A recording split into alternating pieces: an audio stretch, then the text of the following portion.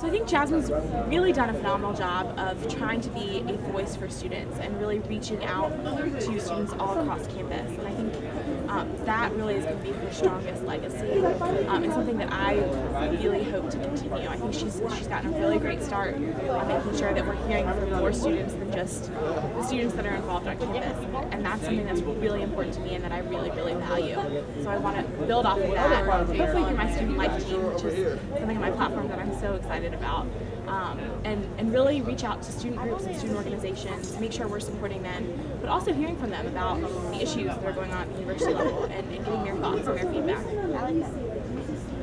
And the last question, what is your relationship with the current administrators, and how will you build on that once you're elected president and hit the ground running?